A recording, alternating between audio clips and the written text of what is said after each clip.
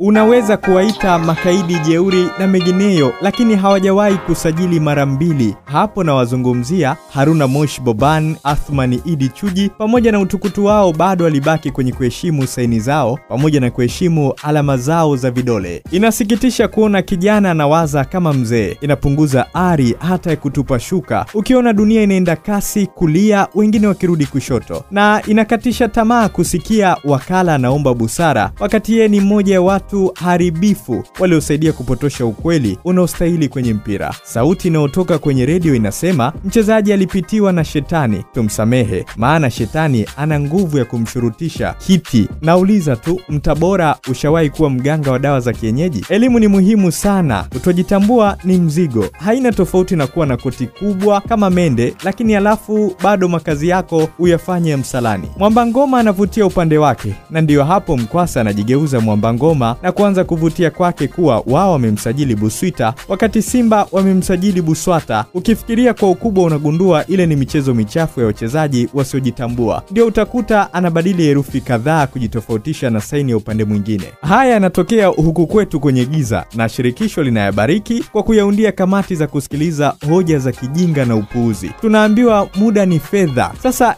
hivi kamati kweli isikilize hoja dhaifu kama hii? Mama alitishiwa ndio maana nikasaini. Je, mlifungua jalada kituo cha polisi Butimba? Kama sio Kirumba lazima atajingata hapo. Wengine wanatokea kutetea kupitia hoja, mbona majina yapo tofauti? Wengine wanakuja na hoja isiyo na afya, mbona hakuwekewa pingamizi? Ulaya huko dirisha linafungwa, hatusikii mvutano wowote kuhusu usajili, kwa vile wameweka mambo yao bayana na sheria zinafuatwa. Unakumbuka usajili wa De Gea kwenda Madridi ulivyokwama dakika za mwisho kwenye mabadilishano ya nyaraka? Ingekuwa bongo watu wangeomba busara itumike, siku ziongezwe. Unakumbuka usajili wa Fabio Contrao uliposhindikana kwenda Manchester United? Ingekuwa huku kwetu muda usajili tungeongeza, na vikao vya kamati za kahawa vingepewa muda wa kupitia hizo pingamizi. Huo muda wa kamati kukaa kupitia majina ni ishara ya kuwatengenezea watu namna ya kufika maliwatoni tu, hakuna lingine. Mbona nchi nyingine mpira unachezeka bila kelele wala hayo mapingamizi? Mikataba ikisainiwa na vilabu, kivuli kinapelekwa TFF. Sasa kuna haja gani vivuli vya kandarasi zinazoonesha muda uliosainiwa mpaka utakapoisha mpewe, na bado mshindo kuamua kesi zisizo na kichwa wala miguu? Kuna watu wanaomba busara itumike. Mimi nawaambia endeleeni kutumia busara hata kuamua vitu vya kipuuzi. Ni matumizi mabaya ya busara. Hali hiyo ndio imetufikisha kisiwa hiki